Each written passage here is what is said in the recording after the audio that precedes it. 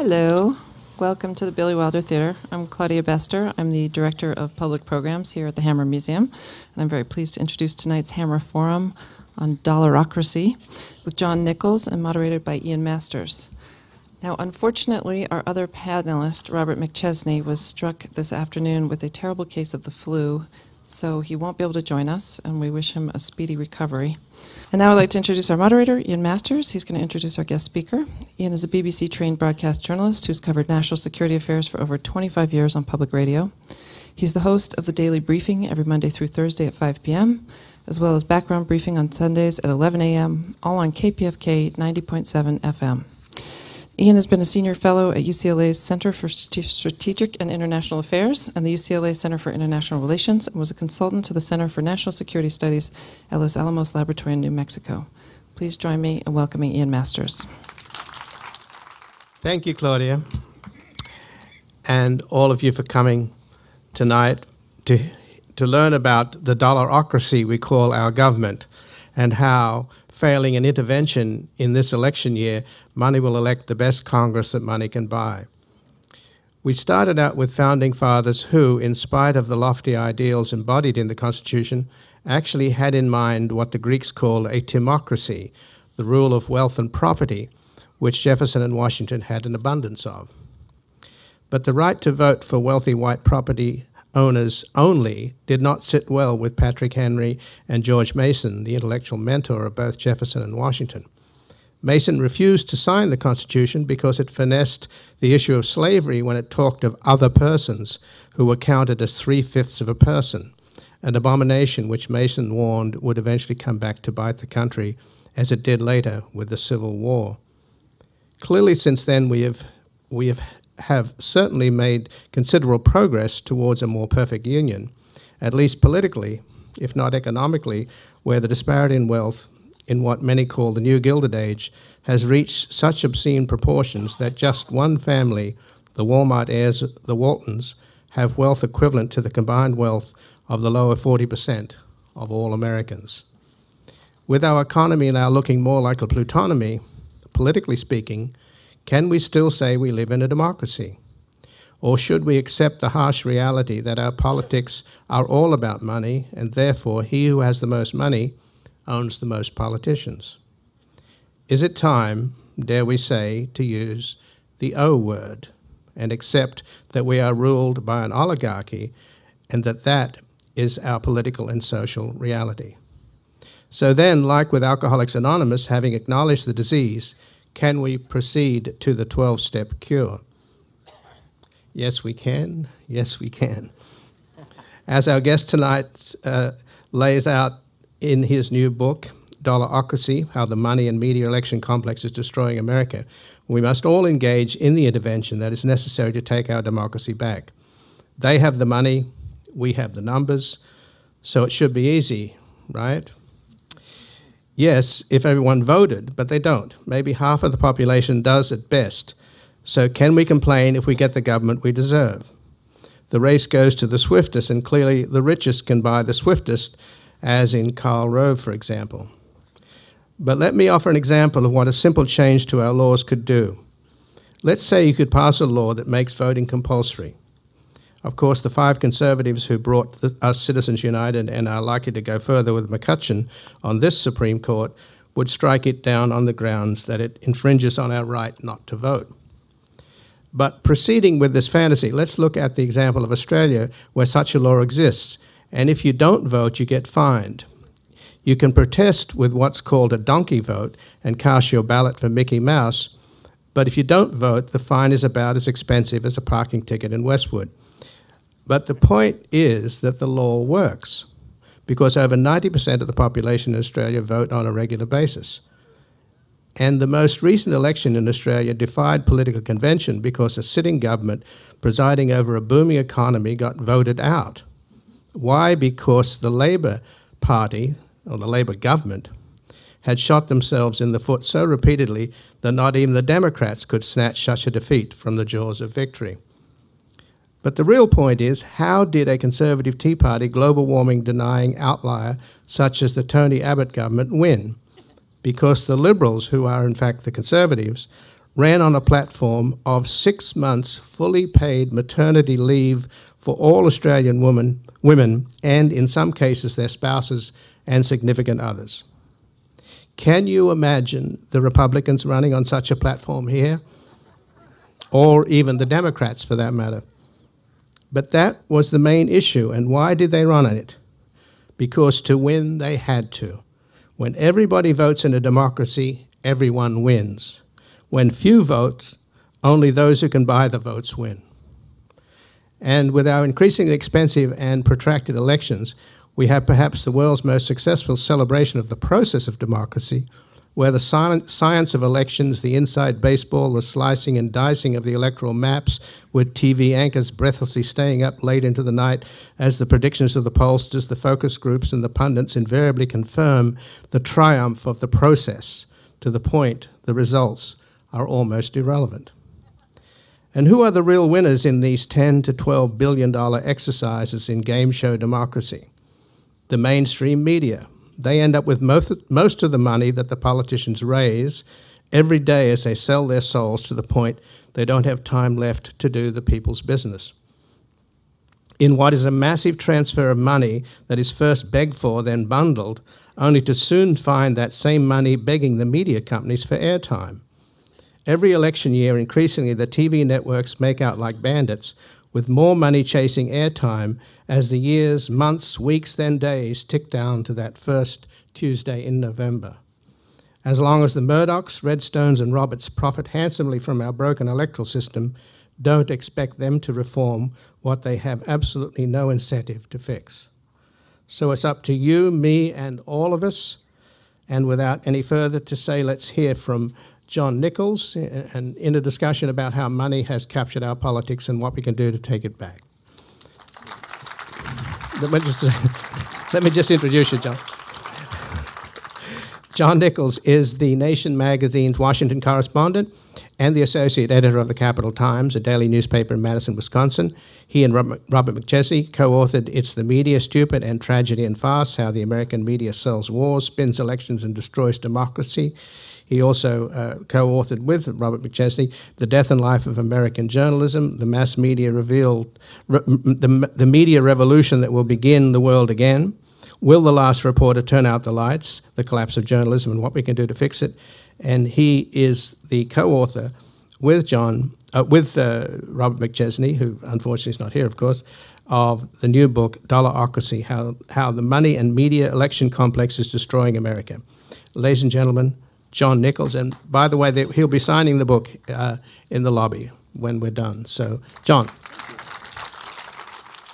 Thank you, Ian, who does such a terrific job of basically saying everything I would have said, but now it's all done.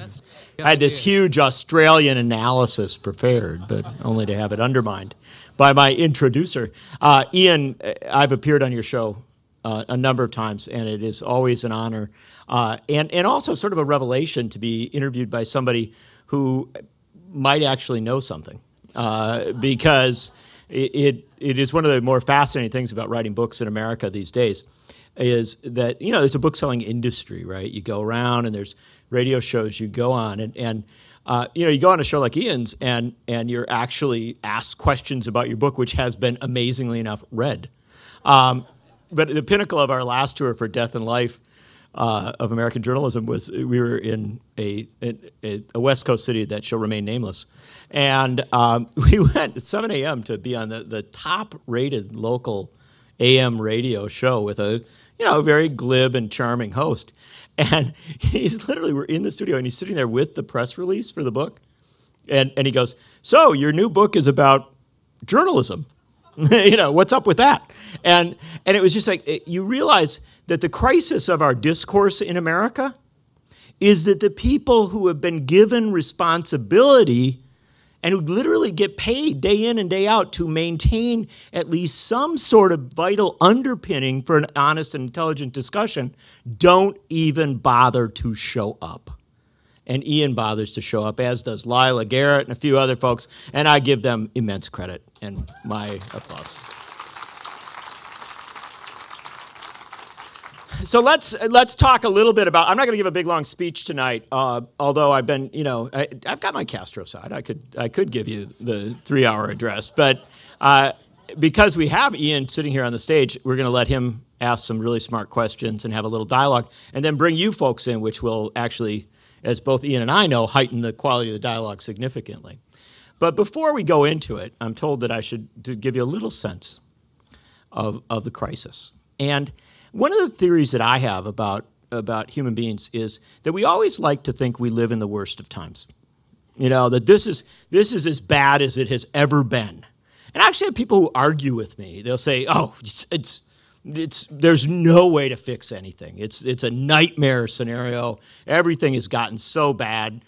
Capitalism has revealed all of its incredible flaws and tentacles. It's just these are lousy times, and there couldn't possibly be any ray of light in it." And then an email surfaces from Chris Christie's administration, and you realize that even in the darkest of times, there are amazing moments of comeuppance, and I can't be that upset about a week in which Chris Christie's having to explain his behaviors, and Liz Cheney is no longer a candidate for the U.S. Senate. In that you should see at least a measure of the possibility of upending the conventional wisdom. But the exceptions are unfortunately not the rule. And so more often than not, we live in a society where we have seen the diminishing of the vote to such an extent that it is not merely about whether we show up. Turnout matters, and that's a huge issue. I hope we talk about it some more.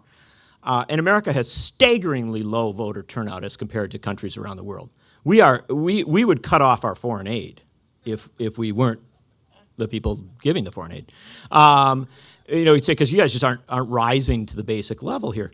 To give you an example of the significance of this thing, when you talk about voter turnout in America, that is a lie. It's sort of a lie, not unlike when we talk about the unemployment figures.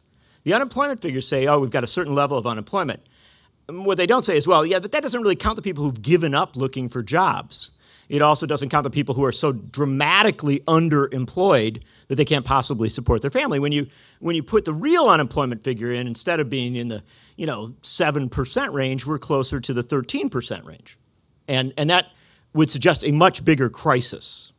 It's sort of like, if we don't count everybody who's unemployed, if we don't count the people who are really disastrously and destructively unemployed, folks who literally have no option, it won't look as bad. And so as a result, our society won't feel as much of a need to respond. Well, it's similar with voter turnout. One of the things we do in America is we talk about the turnout of registered voters, right?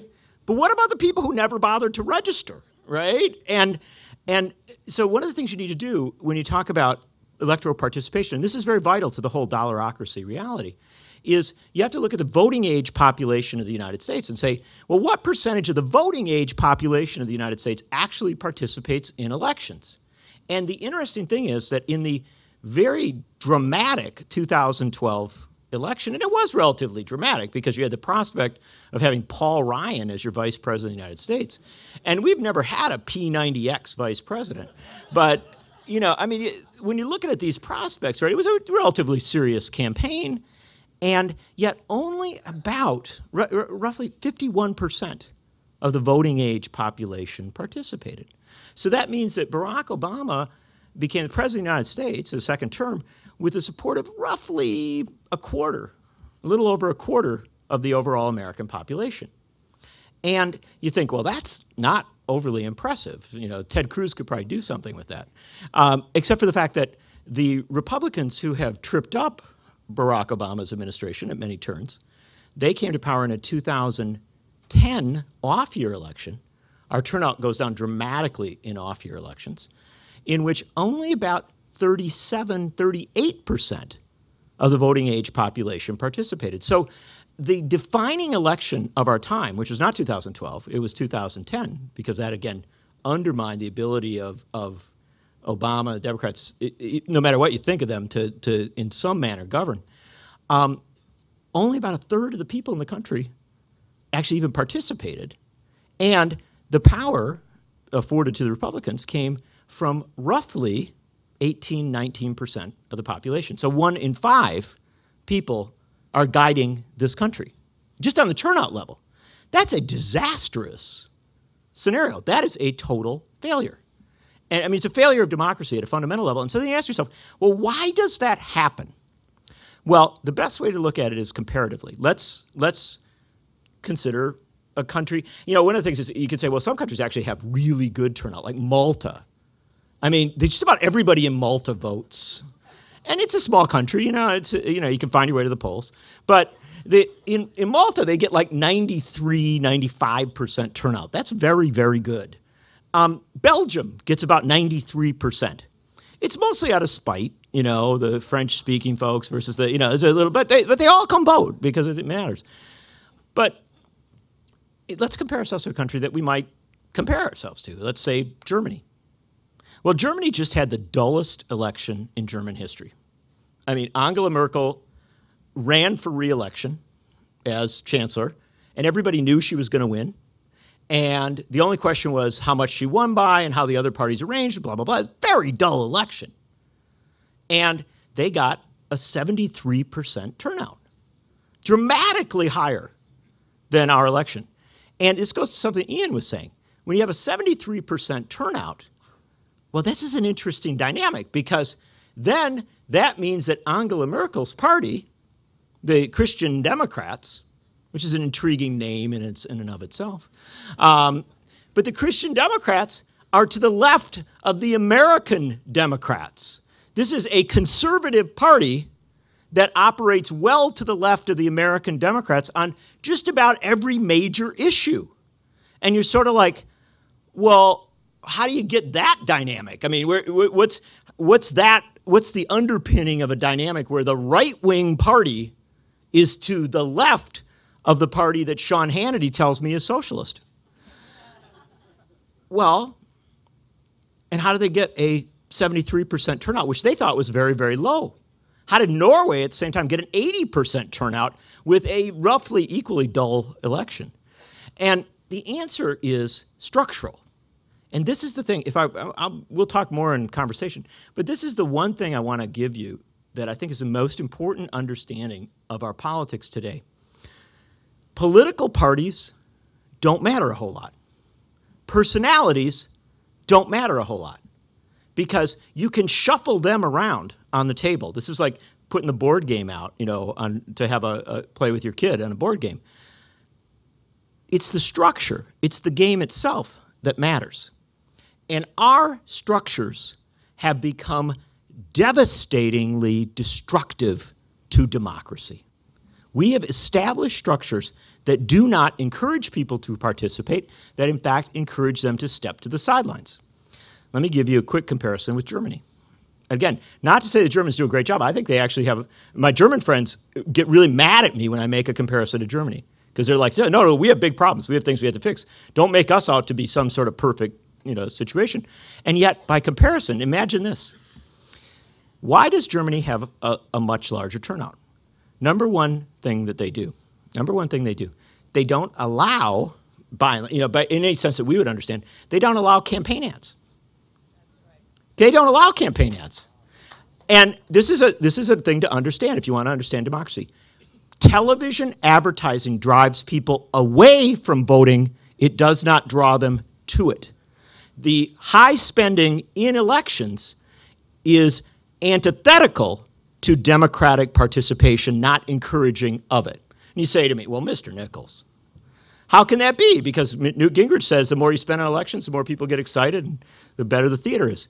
No, because in 2012, and we charted in the book, roughly, well, we said $10 billion was spent. Now it's been revealed that another $1 billion was thrown in. You know, who can keep track of the Koch brothers? But the interesting thing is that we charted Senate races in critical Senate contests in this country where over 90% of the advertising was negative. Over 90% of the ads were negative. So you're spending $10, $11 billion, and most of it is to tell people that if they vote, they're going to be voting for somebody horrible, right? You're actually, who you wanted to vote for is an awful person. And we have created a structure that can only be understood if we look at it in the commercial setting. Do you know, in the commercial setting, nobody is going to put an ad on that says the other company is a horrible company, right? Because they're competing on the appeal of their product. They want everybody to consume a lot of the product, and then they want to be more popular. And so you don't see Coca-Cola saying, oh, Pepsi, oh, don't touch that stuff, right? Because if they did, people might, Pepsi might come on and say, well, don't touch Coke. And at the end of the week, nobody would drink either of them. And this is what we do in our democracy. We foster the lie that campaign ads encourage or provide information. They don't. Campaign ads are put on to discourage people from voting. Now, the hope is that you can put on a negative enough ad about your opponent that your people will still vote, but your opponent's people will stand down. This is the equivalent, again, keeping our commercial metaphor, it would be the equivalent of if Coca-Cola came on and they said, look, new ad campaign, we don't really want to have to reveal this, but at Pepsi bottling plants across the United States, late in the evening, employees urinate in the vats. Well, instantaneously, everybody's going to be like, well, you can't lie on television, right? It has to be real. So they've told us this, so I will never, ever touch Pepsi again. And then Coke, then Pepsi's got to fight back, right? So Pepsi comes on and they says, forget about the urinating in the vats. Do you know that at the Coke plants all over this country, they literally let rats loose in the processing. The rats are just they're defecating throughout the whole thing. It's unbelievable what goes into those cans. As I said, at the end of the week, no one would touch Coke or Pepsi. It would be gone. Everybody would stand down. That's what our $10, $11 billion media election complex does. It literally tells people the whole thing is such an awful disaster. Everybody is such a bad player that you should just stand down. And interestingly enough, we charted against the U.S. versus German spending. Germany had an election just recently. Germany, they spent, per person, $1 for every $32 spent in the United States. So it's roughly 1/32, right? And yet they got because theirs is an off year, there's a Bundestag election electing effectively a Congress, they got double our 2010 turnout, spending 1/34 or 1/32 as much. So money doesn't make politics better. Money doesn't do anything to improve politics. And yet our entire trajectory is to bring more money in. That's number one.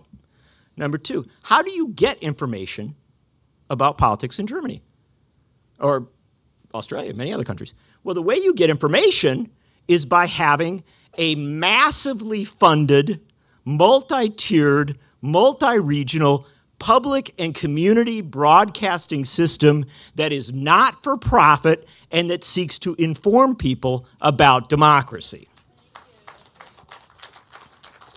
We don't do that in America, right? We have the people who are putting the ads on literally shaving minutes off their newscast so that they can put more ads on. We do not have a media system that encourages democracy. That's number two. Number three, Germany has a structural election system so that no vote is wasted. And you say, this is an interesting concept. In America, we gerrymander our districts so that in most of this country, going to vote in a congressional year, not a presidential year. Remember, presidential's nationwide, so you figure somehow even though the Electoral College, all that, you're throwing something of value into this mix. In an off-year election, why is our turnout so low? Because people live in congressional districts, legislative districts that are so gerrymandered that they're sure that their vote doesn't matter. In Germany, because they have a multi-tiered system, yes, you live in a district where you cast a vote. You live in an area, and that area may be very biased toward one party, but you then cast a second vote for a regional list that is assigned proportionally. And so as a result, if you show up to vote, you're going to cast a vote that matters, and you have a very real chance of getting somebody you support into office.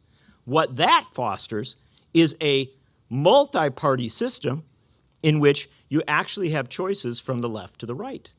And not just one party of the center right versus one party of the center left, both incredibly corporate, but a far left-wing party, a green party, yes, Der Linke, a far left-wing party, a green party, a libertarian party over on this end, and then, you know, a slightly social democratic party and a slightly, well, more liberal than the Democrats in America, conservative party. So you have this variety of choices, and new parties can come in the mix. Okay, all that's good. The last thing they do in Germany, and this is the final place where I'll play this out. This is what I love. In Germany, they actually think it's a good idea to get people to vote. We don't. We make it hard to vote in America. We vote on Tuesday. Why? There is no logic to that. It is not, notably, in the Constitution of the United States.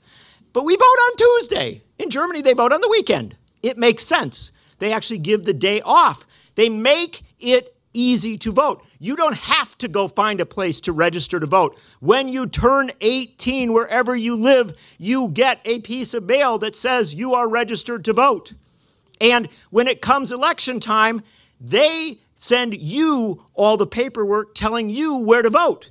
You don't have to track the process down. The process is always trying to encourage you. And this is my favorite fact. In Germany, prison wardens have, as part of their job description, a requirement that they inform prisoners, make sure that they get a lot of information about elections, and to maximize turnout of incarcerated people so that they are not disenfranchised and they can be brought back into the system. Excuse me, that's a country that actually would like to have a high turnout. So, we wrote a book about all this stuff. And it makes a fine holiday gift. I know Christmas is past. But the bottom line is this. There you go. A very good. And King is quoted in the book, so it's very appropriate. Or, you know, Lincoln's birthday. I don't care, you know. But it makes a fine holiday gift. But the bottom line is this. We wrote a book about this to point out the absolute absurdity of the system we have constructed. A system where the vote does not matter as much as the dollar. And that's the fundamental underpinning of this thing. The reality is, unless we intervene, and intervene immediately, not long term, unless we intervene immediately, we run the risk of locking in a system where the only real dynamism from election to election will be the question of how much more was spent than the last election. This is not what democracy looks like. Voting should be the baseline, the start of a democratic process, not the end of it. And yet, we live in a country where all of our structures militate against democratic participation, militate against a high level of informed voters coming and defining their democratic circumstance.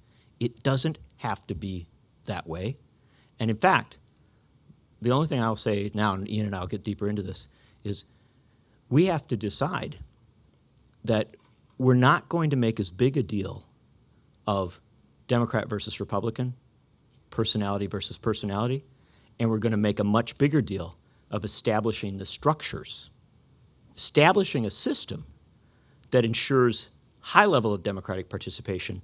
And with that high level of democratic participation, if it happens, and I'm not going to make any assumptions about the crowd at the Hammer Museum, but if anybody shares my progressive left-wing views, I happen to believe that a high level of participation that actually says and makes real the promise of the vote, which is that the poorest person in the room is the equal of the wealthiest person in the room on the day that they vote, that ultimately, because we have done so much to foster income inequality in this country, that when we bring all those people who don't have a lot into the process and we say this process will matter, if you make a choice, what you choose will be reflected in governance, if that's the structure we develop, then all the progressive changes that we have wanted, that we have known are necessary, that we have banged our heads against the wall trying to advance, will suddenly become possible.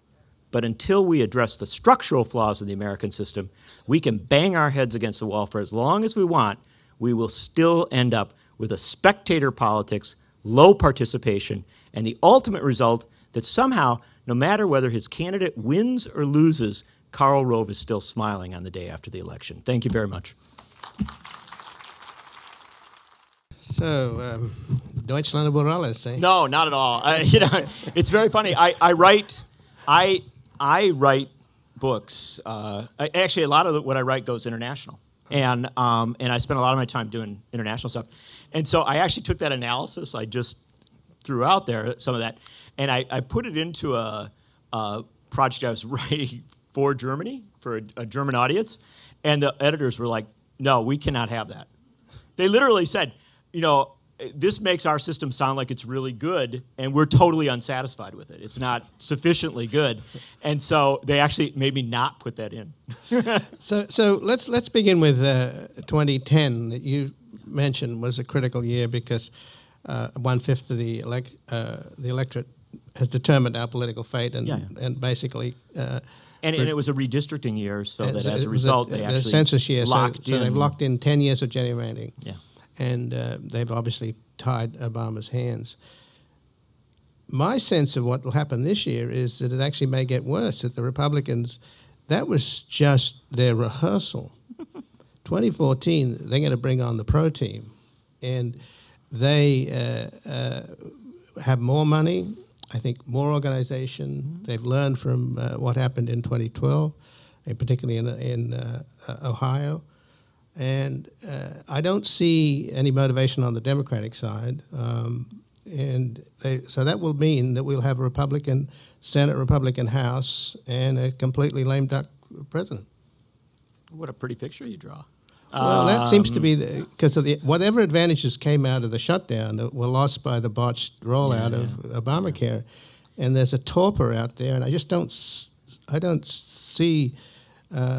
Anyway, go ahead. Look, I'm an aficionado of Claude Levi-Strauss, and so as a result, the great anthropologist, and so as a result, I always believe that the golden age is in us, and you never really know what's going to happen tomorrow. And so I'm not. I try desperately to be a pundit, but I'm a lousy pundit because I actually don't believe you know until it happens, right? And so I don't predict or expect anything from a year. People are very generous to me. They'll say, "Wow, you really know your politics and stuff like that." And then I'll say, "Well, then how come I didn't know that 180,000 people were going to show up outside the Capitol in Madison, Wisconsin, to protest against Scott Walker's abuse?" I didn't know that was going to happen, and I didn't know Occupy was going to develop, and I didn't know that we were going to be coming into this election cycle with the issue of income inequality actually treated seriously by at least some people. And so all I will suggest to you is that unexpected things do happen, and we should be cautious about talking ourselves out of the possibility. All that positive stuff said, yeah, I mean, the Democratic Party could snatch defeat from the jaws of victory in any election cycle, and I think that they're working very hard this time to do so. Look, I think that it's January of an election year.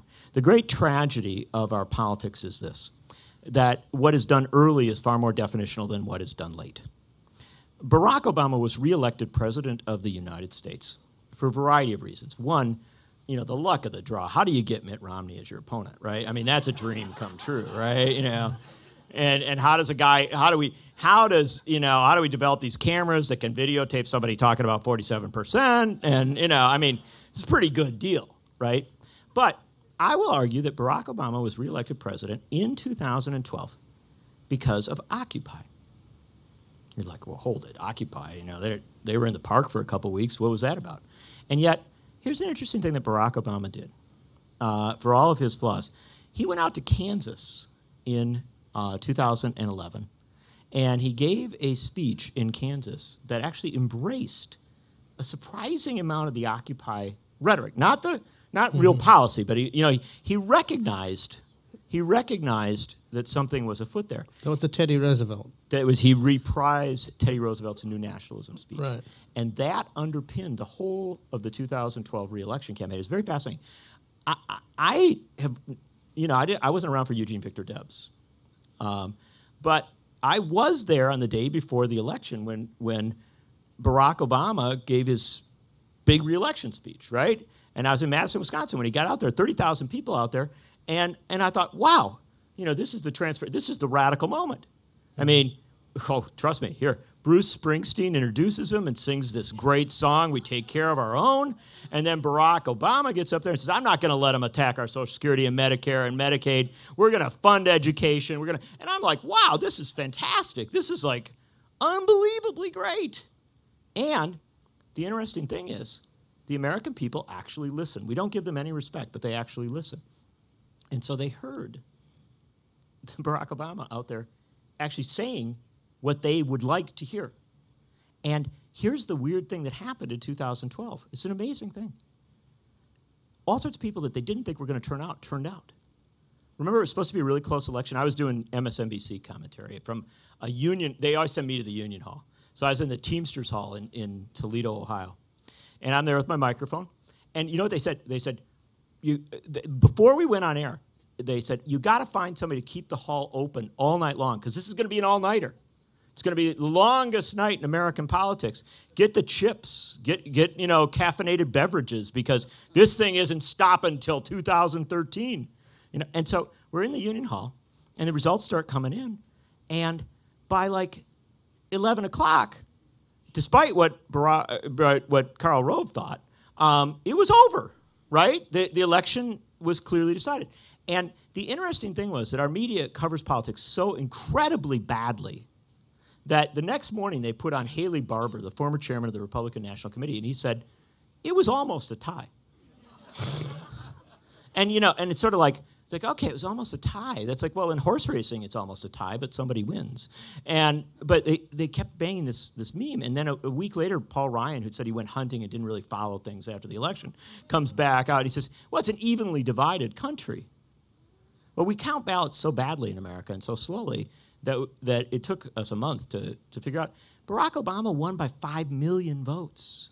He had an electoral college landslide. He won every battleground state except North Carolina. He had dramatically higher and better votes in places like Georgia and Alabama than was expected. The Democrats, instead of losing the Senate, as had been expected, improved their circumstance.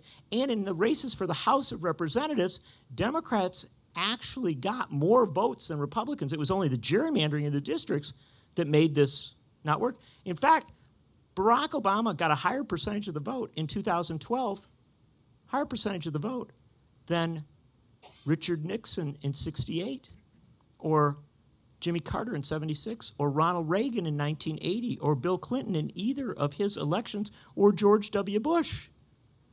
This was a mandate election. There's only one problem. There's only one problem. He went back in, and instead of treating it as a mandate election, instead of going for it, he actually gave a relatively good inaugural address. He governed as if he was still not in power. And this is the problem of 2000. I tell you, the answer to your question is that this is the problem in 2014. If the Democrats run cautious to the center, if they don't make this an economic populist campaign, they will lose very, very badly. They still have the possibility, on a messaging standpoint, to do more, but it is a question of whether they'll do it. Because I wasn't being pessimistic. I was just getting to the point where I think that unless Obama wins and they pull out all the stops and they treat it like 2016, and of course they're all talking about Hillary and all that nonsense, and not realizing that this will be the defining election that's coming up.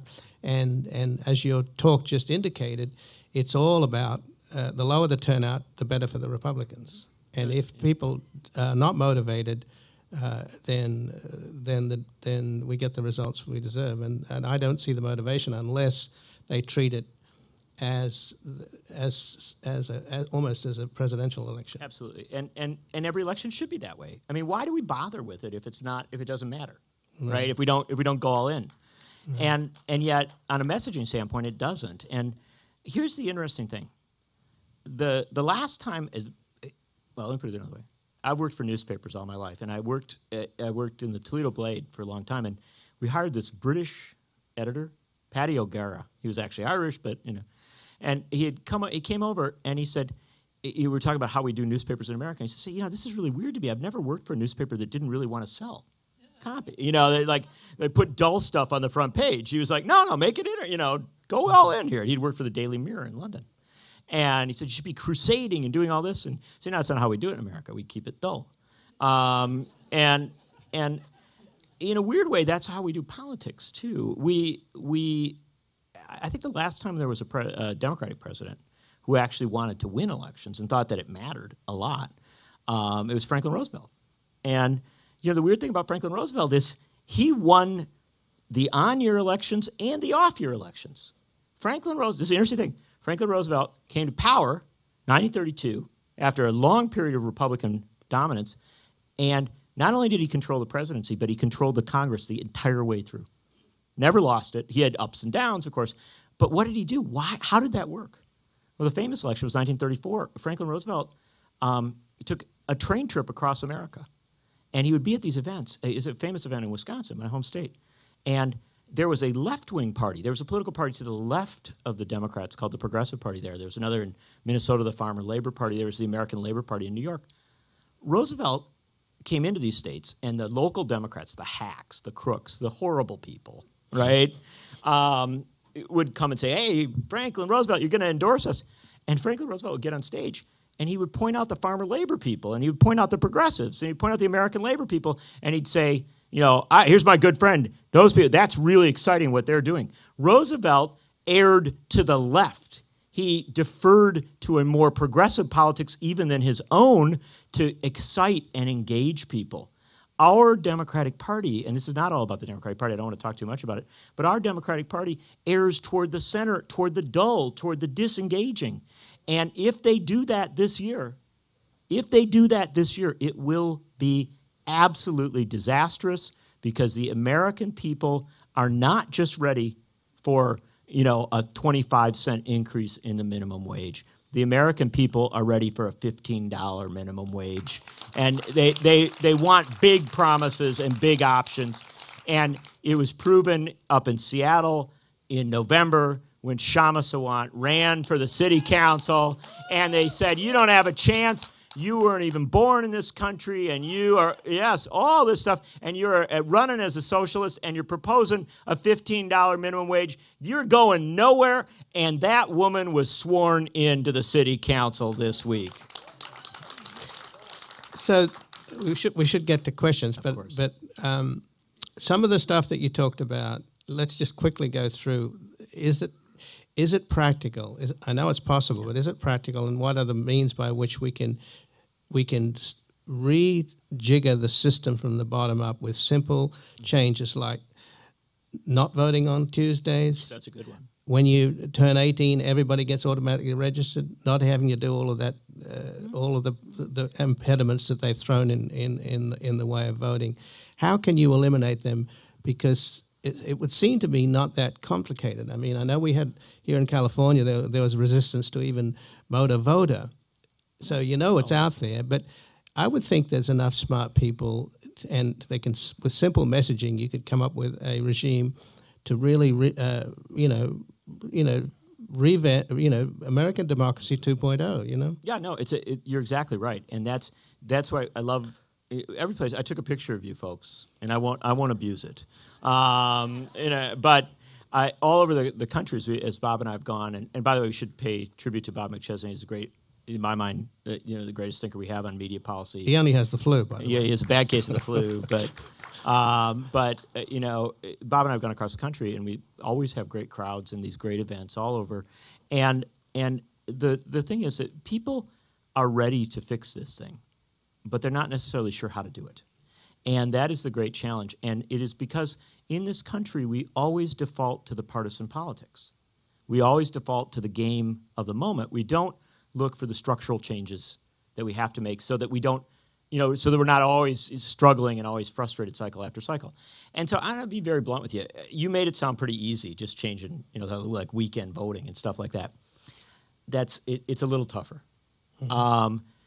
And I don't want to scare you, but we're going to have to amend the Constitution of the United States. We have to. Mm-hmm. And we have to do a series of amendments to the Constitution of the United States. The first one is that we have to say that Antonin Scalia is wrong.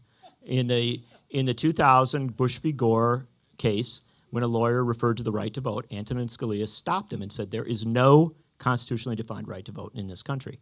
Well, okay, I take my cue from Scalia. We need a constitutionally defined right to vote and a right to have that vote counted. That's a baseline, and we ought to build movements around that. Doesn't mean we have to get it, we're going to get it in the next day, but that's something that we should be very confident of saying that's what we're for. We need a constitutional amendment to say money is not speech, corporations are not people, and citizens have a right to organize elections that will be reflective of democracy.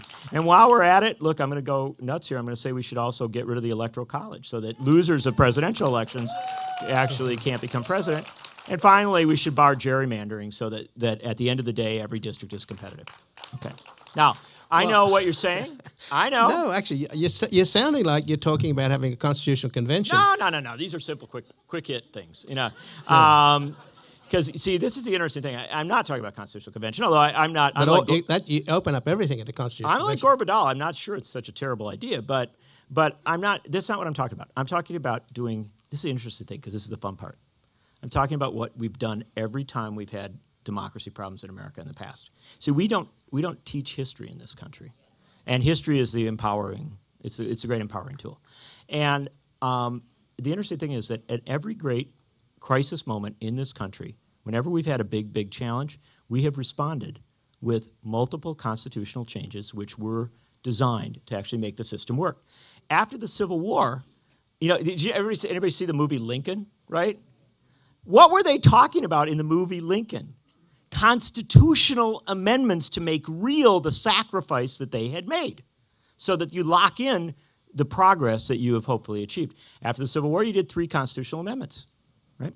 Interesting thing, that's not the only time we did multiple constitutional amendments. In the 1960s, we did multiple constitutional amendments. And again, we don't teach history that way. But the 1960s started with banning the poll tax. We said you can't have an economic barrier to voting. The 1960s ended with giving 18 to 21-year-olds the right to vote.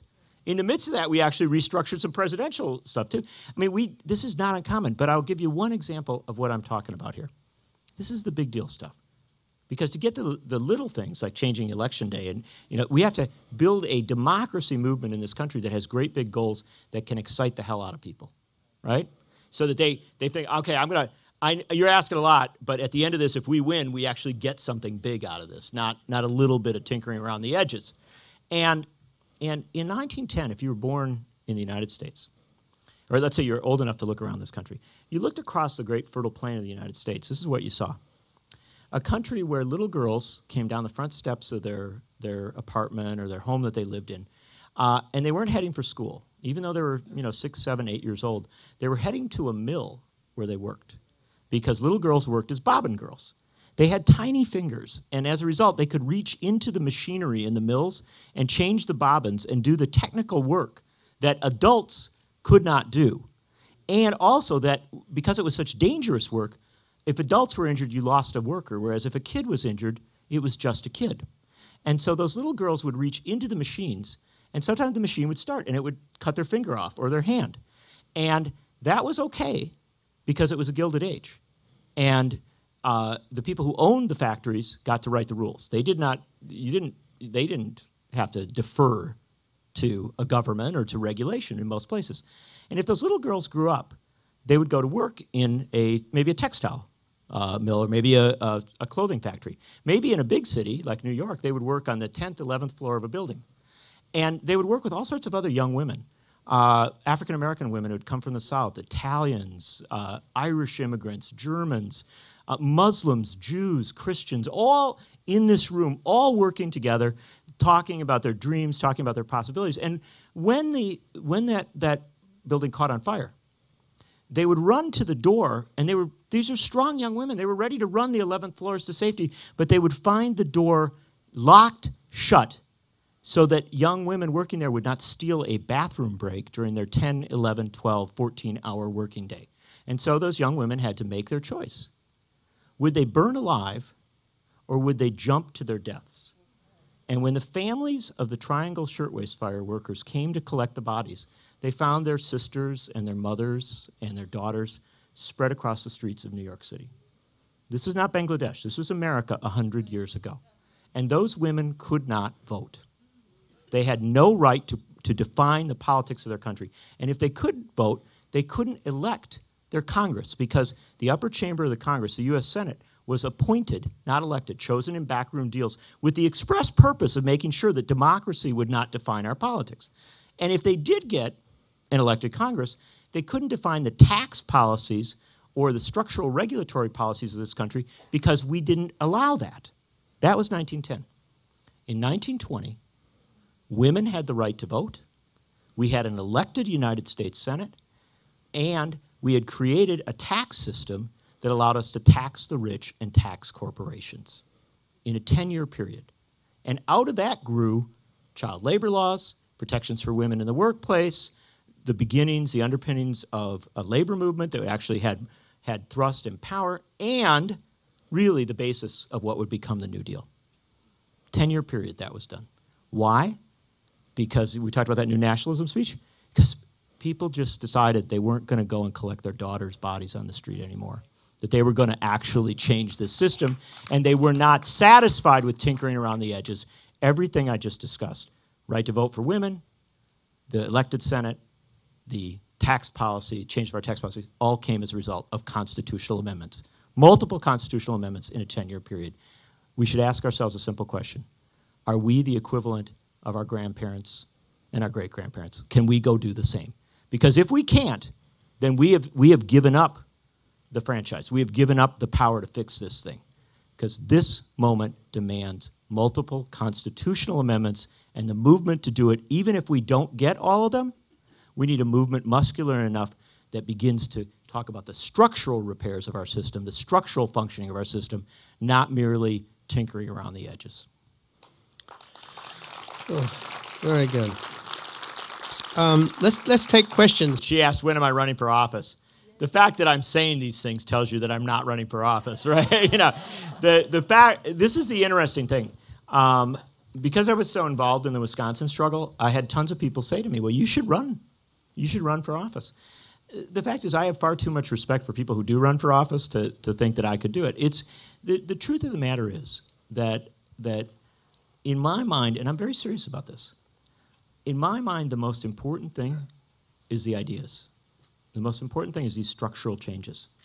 Holding power for anybody, and I'd love to put Ian in public office. I'd love to put all of you in public offices. But the fact of the matter is we don't need an individual leader at this point. What we desperately need is a movement. And the fact is, I come to report to you that the movement is already here. If we had a media in this country that covered politics, not elections, but politics, we would know that 16 American states have already petitioned Congress to overturn the Citizens United ruling and have formally asked for a constitutional amendment to get money out of politics.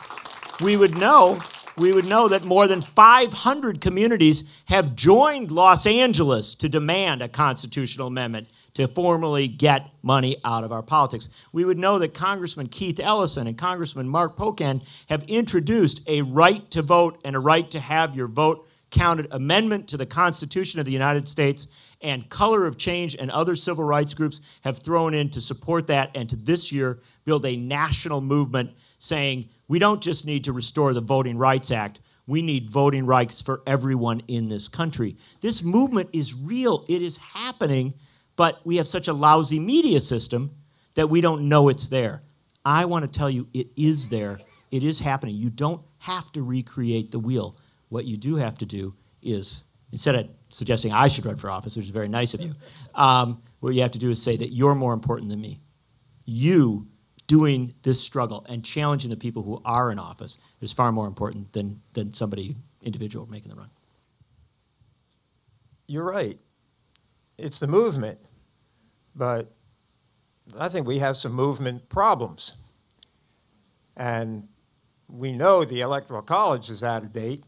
Well, it's going to be real in the next election, and we're going to have to function under that. So shouldn't shrewdness become a progressive value? Shouldn't we be building coalitions better rather than just blame the leaders?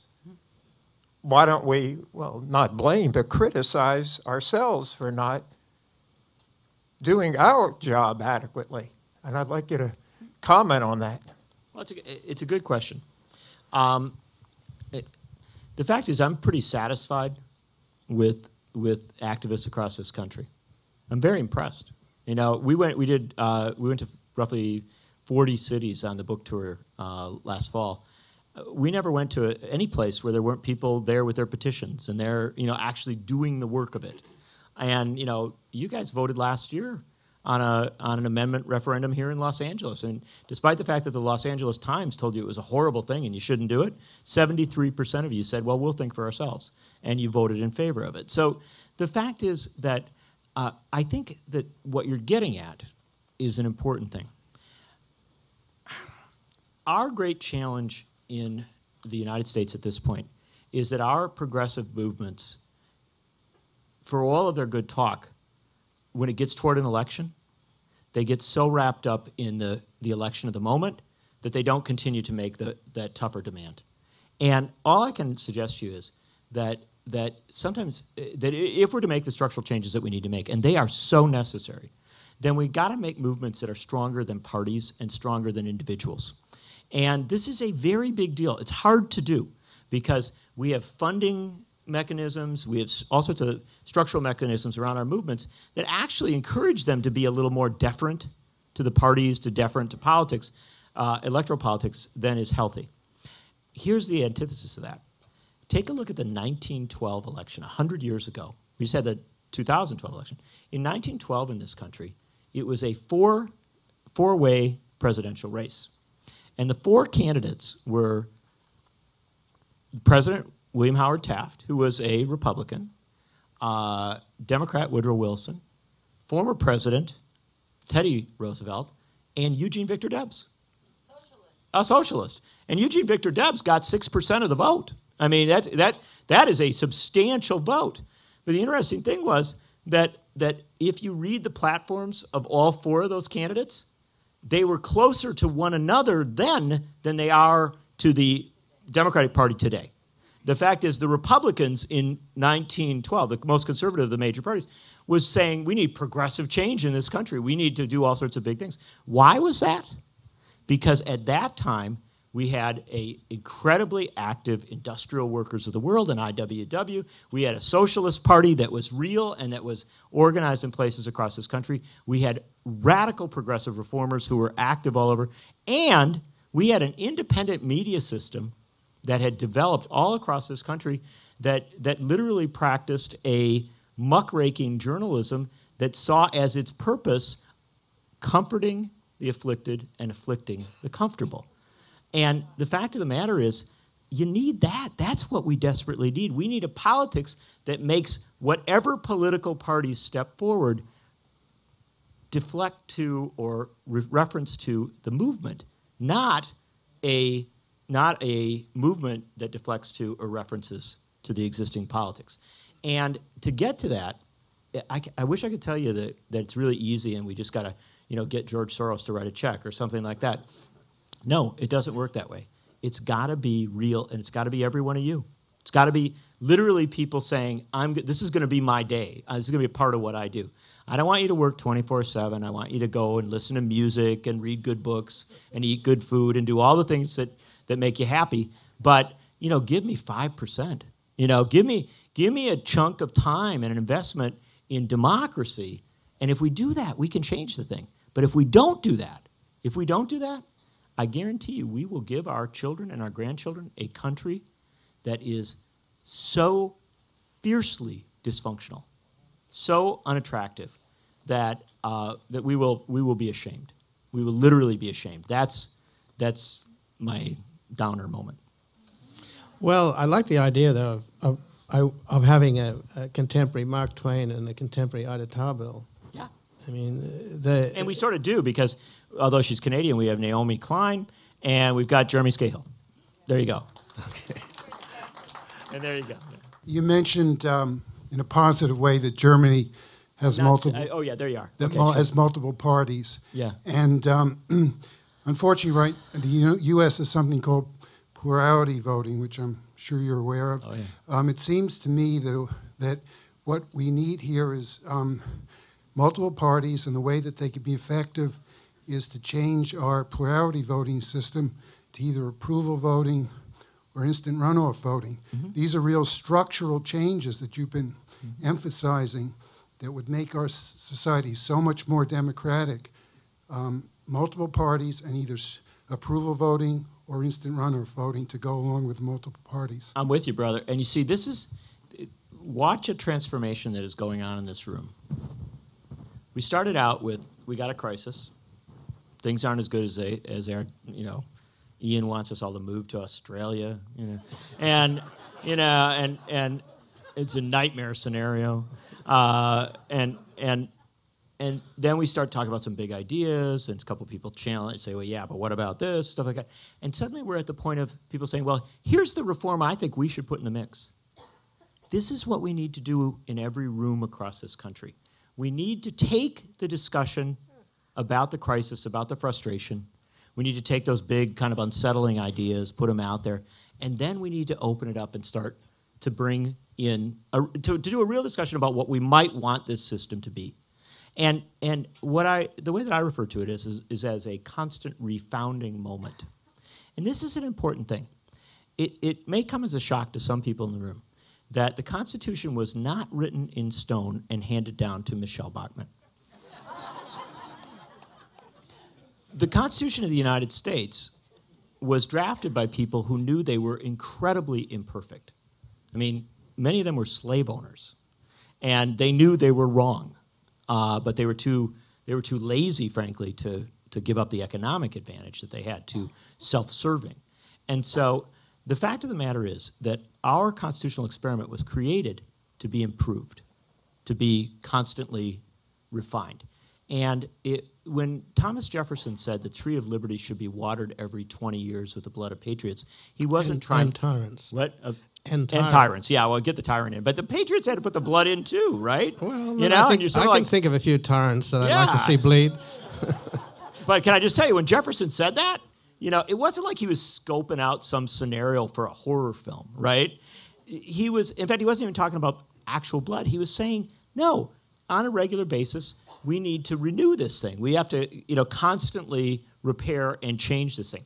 Tom Paine said the worst thing that one generation could do was to hand the next generation a constitution and say that you must live under the rules that we wrote, that only the living get to define their country, not the dead. And that if we hand our Constitution down generation after generation after generation and say that we cannot change it, then we will live under the rules of 100 or 200 years ago. We will take all their pathologies and never have human progress. Historically, in this country, we've rejected that notion. We have amended our Constitution on a regular basis to fix and repair and improve and move forward the country. We are now living in one of the rare circumstances where we have literally gone for a very long time without a serious progressive constitutional reform movement. And the fact of the matter is, it's time. The fact is, it's time to fix the thing. Hi, I so appreciate John Nichols, you being here. I am a socialist, and I'm glad that you mentioned Sharma Sowan. That was just elected in Seattle, Washington. It is a remarkable election. I want everybody to be educated in this room, and I appreciate that you try to educate me and everybody with your writings whenever I hear you on air. But like you said, it's exemplary what you're saying, because I know that the First Amendment of the Bill of Rights is violated in this country daily, since no third party, aside from the two-party dictatorship, political dictatorship that we have, Democrats or Republicans, are allowed to debate in the public forum. So the question for you is, I want your comment, and how do you feel about precisely, you said eliminating the Electoral College, but then you've got other issues tied into that. I want this to be immediately abolished so that everybody, A, B, C, D, and Z, can be sitting where you are, debating, so that all of us who are voting can hear A, B, C, D, and C, see which is the best one that represents me. I love what. Thank you for you. that. Thank you for that very good question. And here's a quick response to it, because I know we've got other questions as well. But I think this is such an important thing. The fact of the matter is that Americans are unconscious of the fact, except for very, very old people, and I love really old people. No, you're not old enough. I mean, I'm talking about, I like really old people, like 95-year-olds, and those are that's my crew. And you know, I was blessed for many years to be friends with Frank Zeidler, the last socialist mayor of a major American city. And Frank was the mayor of Milwaukee, Wisconsin from 1948 to 1960. And when he got done being mayor, he packed up his desk, went out, and was waiting for the bus to go home because he felt that a socialist took the bus. And Frank did go home, and then he lived another 46 years after he was mayor. And so I got to hang out a lot with Frank. And you know what the best thing about Frank was? He would always say, you know, it used to be different. And this is a really there's no more powerful statement than it used to be different, both for good and bad. Like Frank was against privatization of stuff because he says, I remember when we made it public, right? Because the private companies gave us dirty, polluted water, so we created a public water system. And so he had this great consciousness. But one of the things that's really important is to understand that there's nothing new about Shama Sawant in Seattle. In 1910, socialists won the mayoralty of Milwaukee, and in that same year they sent a socialist to the U.S. Congress. We've had many times in this history where we've had a number of socialists sitting in the U.S. Congress, being the main opposition party in state legislatures. Hundreds of communities in this country have had socialists as mayors and city council members and school board members. It's part of our history. Multi-party politics is a part of our history. And in writing, I wrote a book called The S Word, which was a history of socialism in America. And the interesting thing was that I got to I did real-time research. I didn't just, you know, read other people's books. I went back and I looked at the archives of the New York Times. And one of the most fascinating things was that in 1932, when Norman Thomas ran for president of the United States as the socialist candidate, the New York Times had a reporter assigned to him full-time. Every rally he did was reported in the paper. And this is a big deal because the fact of the matter is that in America, if you don't tell people they have alternatives, they don't think they have alternatives. And here's the other fact of it. They covered Norman Thomas in 1932, and after the 1932 election, you know who had a meeting with Norman Thomas in December of 1932? Franklin Roosevelt. Because Franklin Roosevelt said, you had some pretty good ideas out there, Norman. I want to, you know, let's talk about this. And this is, when we expand our political process out, when we bring more parties in, that's a healthy thing. And it's not just socialists. It's also libertarians. You know, the fact of the matter is, in Virginia, the libertarian candidate this year got 6-7% of the vote. It was a very substantial vote. And it was very interesting, you know, how he appealed and who he appealed to. And so what we need to do is open this process up. And the best way to look at it is that I would begin by one thing that is not a constitutional reform. It is simply just the easy, right thing to do. And that is to forever banish from the earth the Commission on Presidential Debates, which was created, the Commission on Presidential Debates was created in 1988 because we had some interesting presidential elections. And so the chairmen of the Democratic National Committee and the Republican National Committee got together and created the Commission on Presidential Debates to make sure that we would never again have an interesting election. Right. And they aced out the League of Women Voters. They did. They got rid of the nice ladies who actually put together good debates. Right. And had rules that were actually structurally relatively sound. And all I would tell you is the Commission on Presidential Debates is an absolutely horrible, destructive institution that seeks to make sure that our debates are awful and dysfunctional. And as an alternative, I would only offer you this: France. In France, they have presidential elections, and they're big deal presidential elections. They have a 2-cycle election so that you get to, you know, initially vote for who you want and then have an American election between people you don't want. And but when they have their initial election in France, anybody who qualifies to be on the national ballot is in the debate. And so they have these incredible debates. I encourage you to YouTube it. They have debates where there are like 9 candidates on the stage, and they will have a postal worker and a bank clerk. Wow. And like real people. And you know what happens? They got this guy called the Red Postman. He's a Marxist postal worker, and he's very charming, and he got like 5% of the vote. And the point of it is this is a weird thing.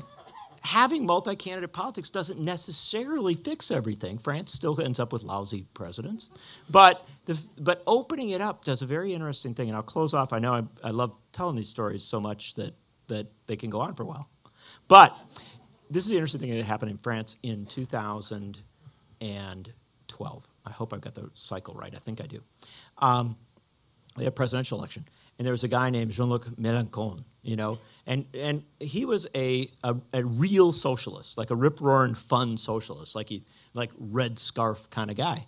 And so Mélenchon goes, it's out there, and he's running for president, and he has these rip-roaring fabulous rallies. Again, I invite you to YouTube them, because they would get like 60, 70, 80,000 people, and they rocked. It was fun. And it was like Nader's super rallies, you know, and stuff like that. So anyway, bottom line is that he was pretty exciting, and one of the things that he did was when the rating services downgraded France's credit rating, which they did to America. You know, they do this to countries, right? Instead of, you know, like, the American response is, well, that wasn't very nice. You know, Mélenchon pulled a truck up in front of the rating agency's office, right? And it was in a relatively narrow street in Paris, and they got like 8,000 people in the street with bricks. And it was a very, very raucous rally in which Mélenchon said, you know, you don't have a right to downgrade our country. We get to decide who we are. You don't tell us what our credit rating is. You know, he pushed back. And here's the interesting thing. This is the interesting thing. The mainstream, you know, social democratic candidates, you know, who eventually who became president, he started sounding a little more radical, because there was this guy with a truck in front of the rating service, and it was, you know, and so ideas started to bubble up from the left into that, and then at the end of the cycle, Sarkozy, the conservative president of France, was saying maybe we should have a Robin Hood tax, a financial speculation tax on big corporations. And you're sort of like, well, how did that happen? Well, how that happened was you had multi-candidate politics where ideas actually bubbled up as opposed to just this boring, narrow thing. So, yes, is the answer to your question. I'm getting old, because I remember, and maybe you don't, John, that we used to have debates like that before the FCC was changed by Reagan, I believe. Yes. And we used to have all the parties used to be on the stage. Yeah. Right, and I remember when I was a kid watching and saying, why are we wasting time with all these strange people? Because I was young and I didn't understand how important it was. So I want you to, can you comment on that? No, your point is exactly right. I won't have to belabor it too far. But the fact of the matter is, we have, somebody's calling in to confirm your point. And, but it's definitely ringing. There's no doubt about it. But we have constrained and narrowed our politics, not expanded it. We have made our politics less functional, not more functional, over recent. We have an important call coming in here, so I want to make sure that. But this is a big deal, and it's an important thing to understand about the American political process. We now have less of a competition in this country, less of a diverse politics than we had 40 years ago. And I invite you to understand or recognize. I'm so interested in this conversation that I'm being drawn away from it. But I invite you to understand this, to imagine this possibility. In 1968, Lyndon Johnson was an unsatisfying Democratic president of the United States.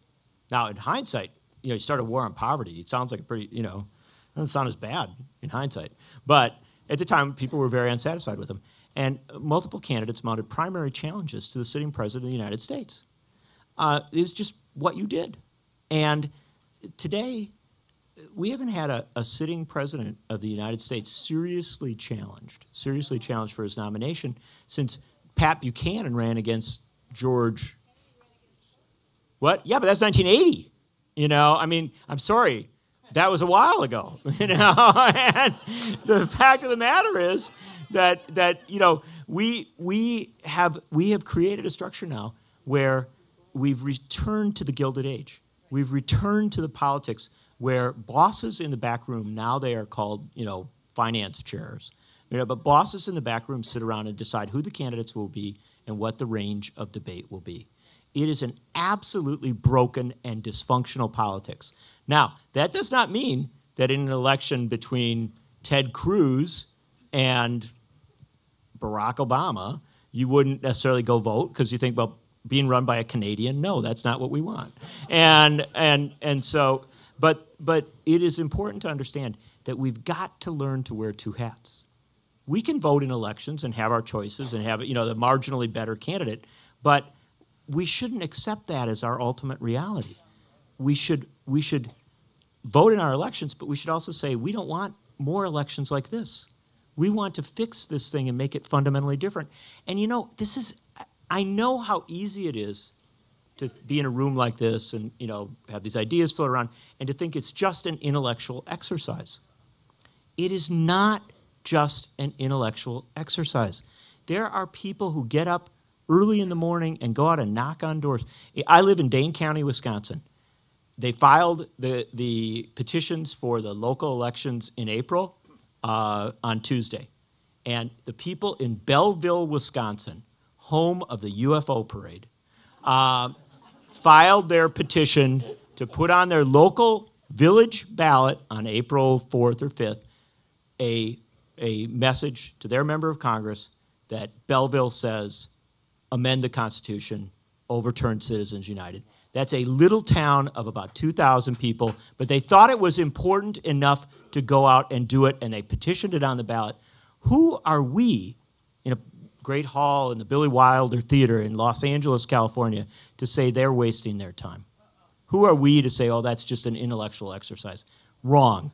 If the farmers and the shopkeepers in Belleville, Wisconsin are willing to go and fight this fight, then I think people who are very, very privileged, frankly, to be a part of the great discussions, to live in exciting places, to hang out with Ian Masters, you know, we ought to follow them and go out and fight the fight as well. Well, I think we only have time for one more question, and John is going to be signing Dollarocracy up there in the lobby. So this gentleman in the second row here, sure. and then John will be up there in a minute. Thank you. I'm proud to say I am the son of a Maltese woman, but wow, fantastic! I bet she always votes. I don't know how you can mention Johnson in '68 without mentioning Vietnam. Yeah. I think that had a lot to do with it. But my question to you is, it seems that a lot of the obstacles being thrown in front of the progressive movement come from states. And how are the sort of campaign finance and money infecting and, in fact, poisoning some of the state politics going on out there, particularly in the southern region? The states control the elections. I swear I didn't set this guy up for this fantastic question, but thanks, my brother, and my Maltese brother. But here's the bottom line: America has the most ridiculous election system in the world. I mean, really ridiculous, because what we say is that we're electing a federal government, right? We're electing a government in Washington with a president and members of Congress. And I swear every time I bring that up, the calls come in, you know. But we're electing this Congress that's going to govern the whole country. But we're going to let every single state write its own rules for how we do it. And we're actually going to let subdivisions within the states write different rules from different places so that your vote actually counts more in one county than the next county. I wrote this book about the 2000 election in Florida, and I actually went down and spent a lot of time there. And I titled it Jews for Buchanan, because to believe that George Bush was elected president in 2000, you have to believe that elderly garment workers from New York City who had come from a great trade union background, as well as Holocaust survivors, voted for Pat Buchanan because he got this substantial vote out of like one of the most Jewish counties in America. This is an absurdity. This is a totally broken election. And one of the most broken things was up in North Florida on the Panhandle, where in one county, the county around Tallahassee, they had one ballot, less than one ballot per 100 discarded. Like it screwed up in some way. You overvoted, voted for 2 offices, you undervoted, you didn't fill it. But less than 1 per 100 was tossed. In the next county over, it was 1 in 8. Right? The next county, because they had different ballot design. In the Tallahassee County, right, the ballot was a simple ballot. Like, in the next county over, I swear, unbelievable, Gadsden County, they had 2 ballot pages, right? So they had they had 7 of the candidates on one page and 3 of them on the other for president. And then they had a sign in all the polling places that said, vote each ballot.